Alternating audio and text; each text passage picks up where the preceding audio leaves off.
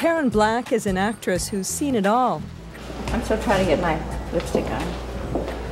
Over the past 50 years, she's appeared in more than 150 films and television shows and has been directed by Alfred Hitchcock, Francis Ford Coppola, and Robert Altman. She's also been nominated for an Oscar and a Grammy, and she's won 2 Golden Globes. But the film that made her a star was a small independent production that paid her only a few $100s. It was called Easy Rider. I mean, is this really your hair? No, hey, really, what is this? Is this really your hair? Are you kidding me? It was really insane. I mean, I didn't tell anyone I'd made that film for about a year and a half. I was ashamed of it. I thought it was, these people were crazy. I mean, not that I didn't like them. You know, Dennis is really lovable, very gentle. And Dennis had an amazing intention when he made that movie.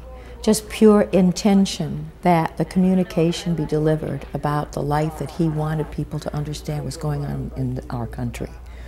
You know, I mean, you can make a movie, or you can like a subject, you can want to communicate about something, but it was beyond that. It was like he could have walked through walls to get this communication across. For me, the success of that movie and the way that it's an historic movie at this point is because of Dennis's raw, enormous intention to communicate this aspect of American life. I mean, it was genius. It was just real genius. I always wanted to be pretty. No, listen to me. I want you to be beautiful. I want you to be beautiful. The surprise success of Easy Rider led to a supporting role in 5 Easy Pieces with Jack Nicholson and an Oscar nomination. Cut it out. Son of a bitch, Bobby. You quit pushing me away like that. I've had enough of that to last me an entire lifetime. At that point, Karen Black was one of the hottest actresses in Hollywood. She landed roles in a number of features, including Alfred Hitchcock's last film, Family Plot. I bet that thing isn't even loaded. I went to see him in his dressing room once. I thought he was mad at me or something. He said, no, I'm just ill. I don't feel well. And somehow or other we got to a moment where he said, I don't have a belly button. Oh, I said, I think you do. No, I don't. I had an operation, he said, and when they stitched me up, they stitched away my belly button. He went like this, and he showed me his belly, buttonless belly.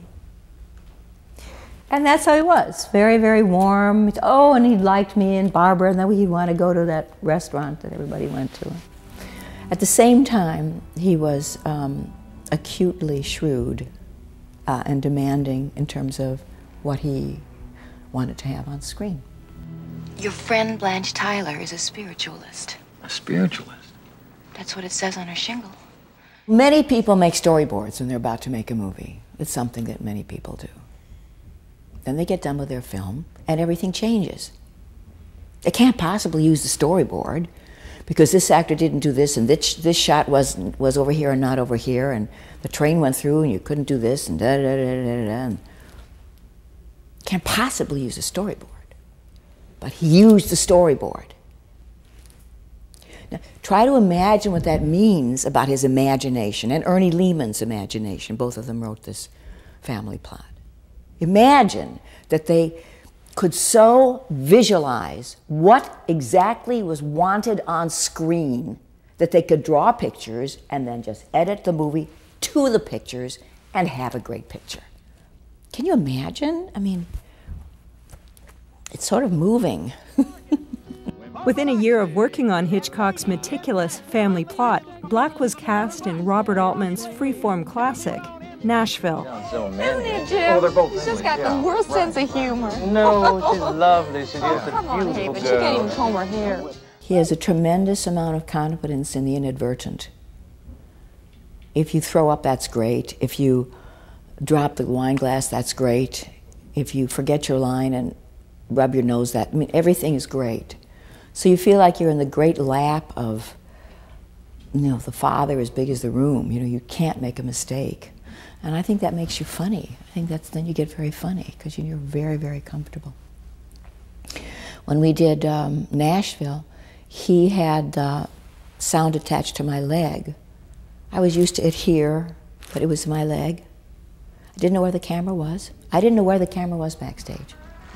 I didn't, and pretty soon you just don't know anymore that you're in a movie, in a way. You're kind of on your own, and you're improvising. So it's an amazing experience. It's an amazing experience, a wonderful experience. He gives you the feeling, Altman, that if you throw up a whole lot of flowers, they're going to land in a very good place somehow. And so you just throw them up. And I'd love to go to heaven, but I forgot how to pray. So just help me keep from sliding down some more. In the mid-70s, Black had a son. She decided to put her family first and became less choosy about her roles. She did everything she could find time for: Hollywood films, independent films, television dramas, and more than a few horror flicks. And she's still working, with 4 features slated for this year. Black could retire, but acting remains clearly a passion. What's his name? Pedro. Pedro. He's darling. I love him. You're wonderful. You don't have to worry what you look like. You don't have to worry if, as I do in an interview, like, well, I do worry about this, but then I'm done where I can't think about it anymore. What I like in acting is unself-consciousness, and man, good actors are relentlessly unself-conscious. I think I'm done.